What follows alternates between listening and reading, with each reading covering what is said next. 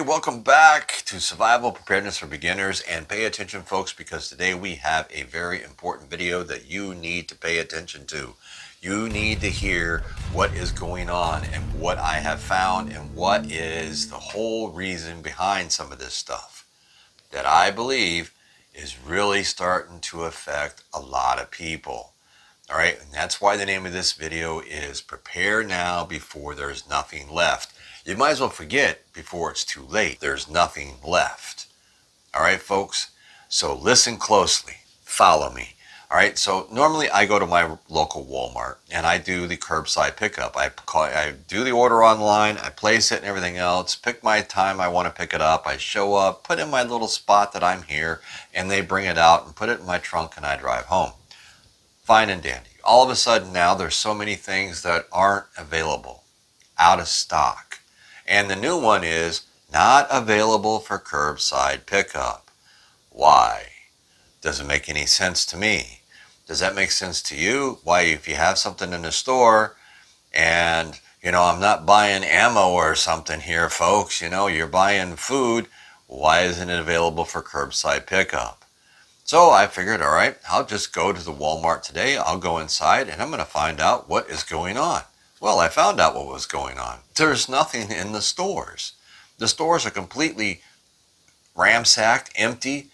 They have people stocking shelves, but as fast as, and I was talking with one of the guys in there and he was stocking shelves and stuff, and he says, as fast as we put this out, he says, I guarantee you by 11 o'clock, this whole area right here is going to be wiped out, completely gone.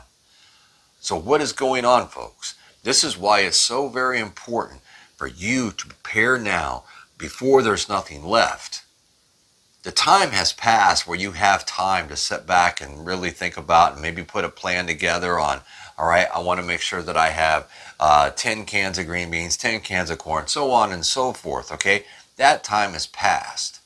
Now you're getting down to where there isn't much in the stores. To give you a perfect example, the canned good aisle, all right? The canned good aisle was just, there was hardly any canned goods. I mean, you could have put it all in one little section, but they spread it all out. So there was a total of 5 flats of green beans. Now, there was 2 flats of French-style green beans and 2 flats of cut green beans and 1 flat of no-salt green beans. All right, well, now, normally they have this huge section, right? And this was right down to 3 little things. The only thing that they did have a lot of was corn. The rest of all the vegetables and stuff, if you wanted peas and carrots and spinach and all this other kind of stuff, there was hardly anything on the shelves. They were fronting the shelves. There was no cans behind it. Now, why is this? Number one, they don't have the truck drivers to move all this stuff. And I think the supply is limited and the demand is high. Now, does this mean that maybe a lot more people are starting to prep? Maybe a lot more people are starting to see the writing on the wall? Maybe they're not really so sure where we're going with this whole thing. There's a lot of stuff that goes into play with this whole infrastructure bill that they want to do, with what's going on with the border. Now you got the whole uprising with the Cuba thing, and they want us to get involved in that and everything else. I mean, I feel bad for the people down there. But, we've got our hands in too many cookie jars, and there ain't enough money to go around to do for all this kind of stuff. You know what I'm saying? I mean, they want to pass another $3.5 trillion infrastructure bill, which is probably full of more pork and bacon and pieces and everything else. The actual infrastructure bill is probably, if you're lucky, anywhere between 800 billion to maybe a trillion. I'll give them a little credit here. The rest of it's just a bunch of BS, folks. All right? That who's going to pay for all this? We are. The taxpayers. But they're just going to keep printing all this money. And see, now you got the whole inflation is really starting to catch up. And now the stock market is really starting to pay close attention. If you noticed on Friday that all of a sudden what? The stock market went down 200 and some odd points because they're worried about the inflation with, them wanting to pass another $3.5 trillion bill. They want, a couple trillions for this and a couple trillions for that and everything else. I think everybody forgot what the letter B stood for anymore, or even the letter M, and now we just go right to the T. What's next? A gazillion? Really, come on. We're just driving ourselves into debt here. But let's get back to the whole point of this. What's really taking place is all these companies and everything, even the gas companies. Look back on July 4th weekend, you had a lot of gas stations that couldn't get gas because they didn't have truck drivers to bring it to it. You're running into the same situation here, but I think also with everything else that's going on in this country, all right, between all the drought, the mega fires, fields, the farmers and stuff all out west, forget it. They ain't going to have nothing this year. Nothing. So prices are just on the rise. If you're smart, this is what you're going to do.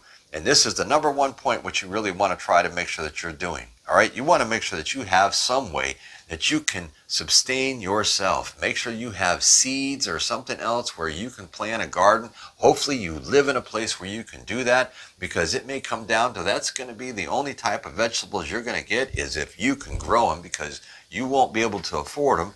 And if you do go to the store and find them, you're probably not going to want to buy them because, I was in Walmart today. I looked at the bananas. The whole thing was full. They're all rotten.